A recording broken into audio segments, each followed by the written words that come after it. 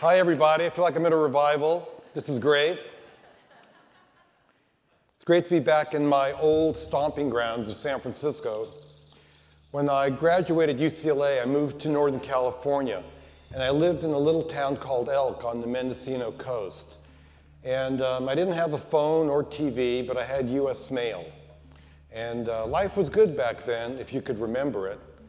I'd go to the general store for a cup of coffee and a brownie, and I'd ship my film to San Francisco, and lo and behold, 2 days later, it would end up on my front door, which was way better than having to fight the traffic of Hollywood.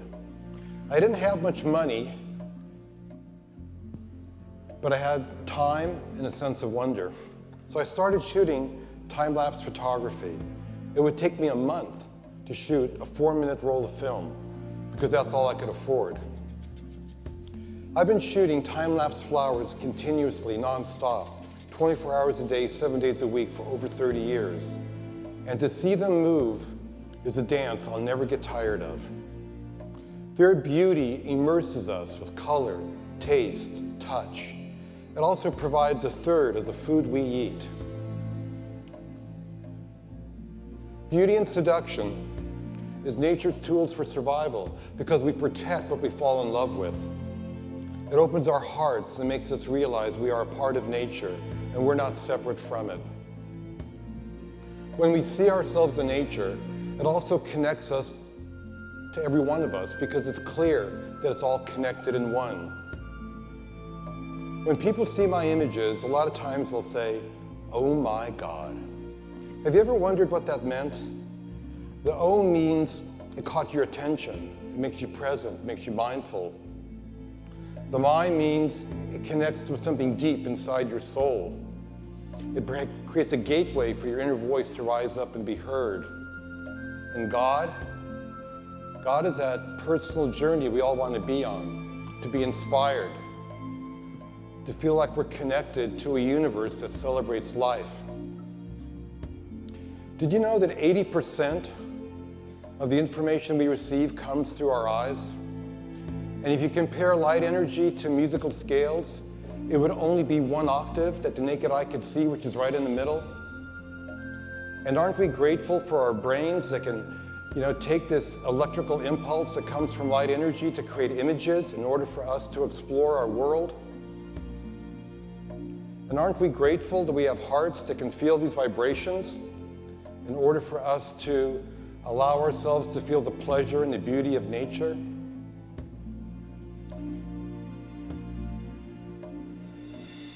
Nature's beauty is a gift that cultivates appreciation and gratitude. So I have a gift I want to share with you today, a project I'm working on called Happiness Revealed. And it'll give us a glimpse into that perspective from the point of view of a child and an elderly man of that world.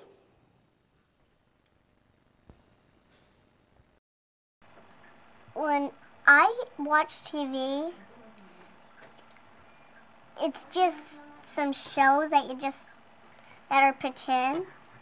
And when you explore, you get more imagination than you already had. And when you get more imagination, it makes you want to go deeper in so you can get more and see beautiful things. Like the path.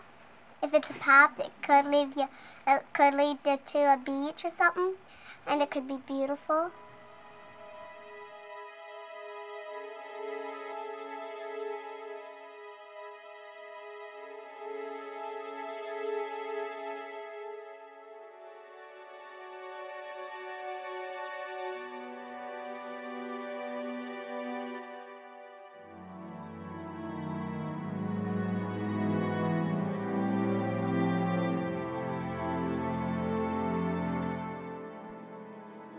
You think this is just another day in your life? It's not just another day. It's the one day that is given to you today. It's given to you. It's a gift. It's the only gift that you have right now, and the only appropriate response is gratefulness.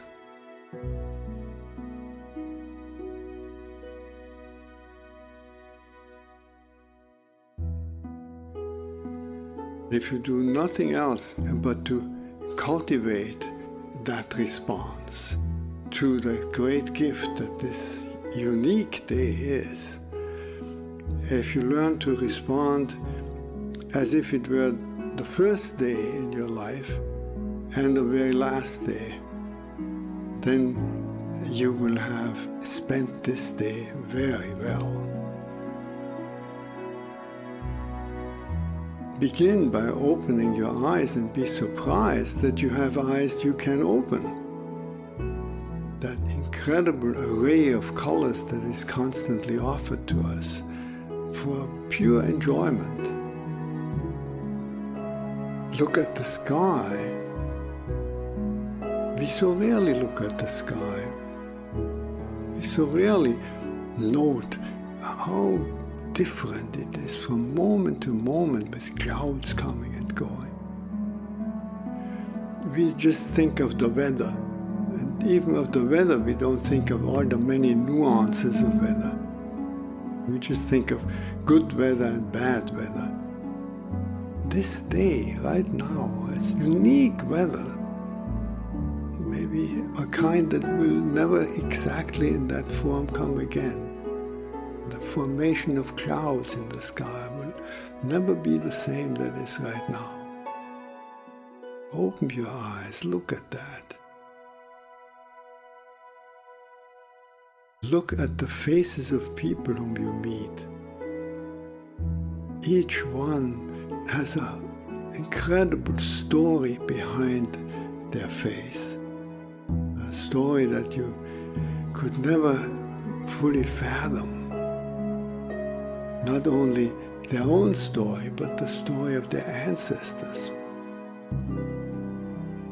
We all go back so far. And in this present moment, on this day, all the people you meet, all that life from generations and from so many places all over the world, flows together and meets you here like a life-giving water if you only open your heart and drink.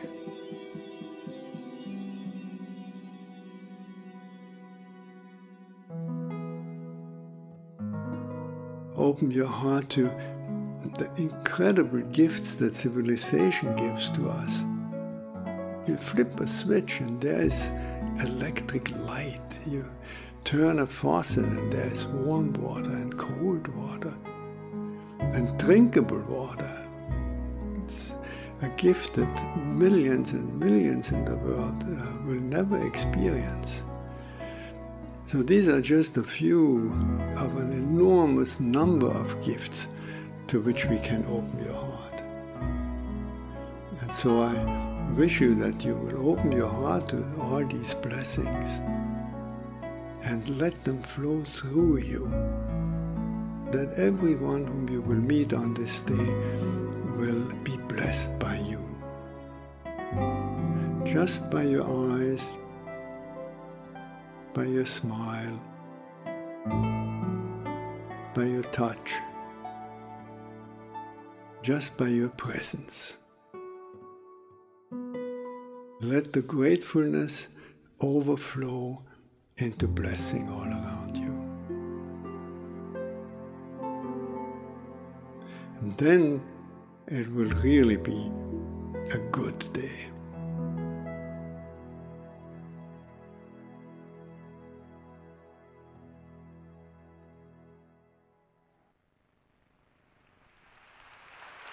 Thank you. Thank you very much.